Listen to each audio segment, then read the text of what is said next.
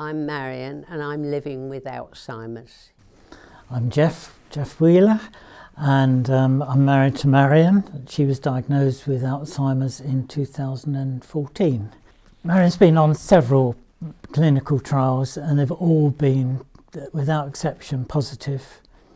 People have been so kind, they've gone out of their way to make us welcome, to reassure us, and there are so many benefits.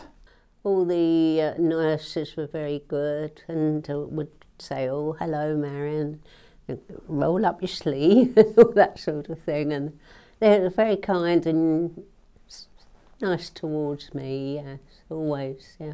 We discussed with the family whether taking part in a trial was a good idea, and they were universally in favour of it. They just said, yes, just go for it, you've got nothing to lose, and they were very, very positive.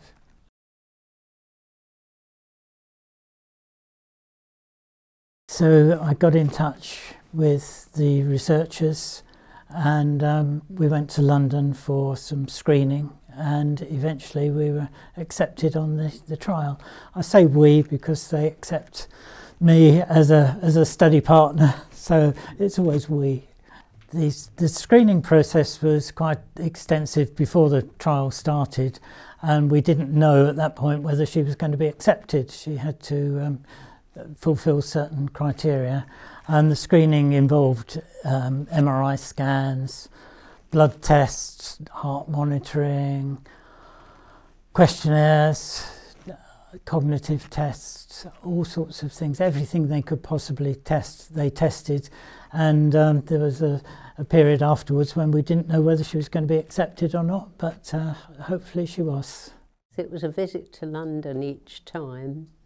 We quite like visiting London and all the sort of, it's just a different area, different people, and it was good, yes. The first trial she took part in for aducanumab involved us going to London once a month for the infusion, which took about an hour, and that trial lasted 18 months, and that was the first part of it when we didn't know whether she was on a placebo or not, and we didn't find out till some time afterwards that in fact she was on a placebo.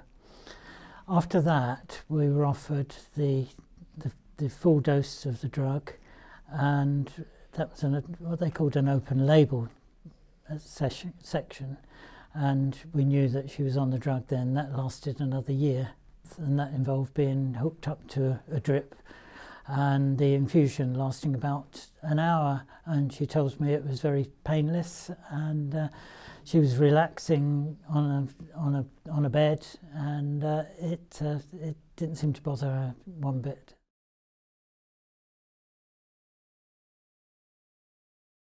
Taking part in a trial is not something to be taken lightly. It's quite a big commitment. We made lots and lots of visits.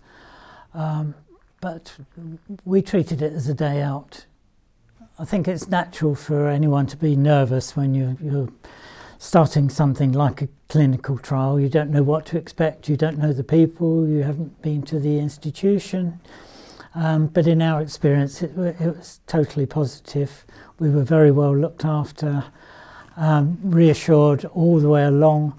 We were given plenty of chance to pull out if we wanted to, or to ask questions, and there was a huge benefit of being monitored throughout, not just for problems that might occur as part of the trial, but just general health checks throughout. I would say, well, it's very big because it helps people, other people, not just ourselves, but other people as well, who may have dementia or may have it in the future for them, that it's good to think about that and go towards it if they have other people they know who maybe will get it as well. totally recommend getting involved in research.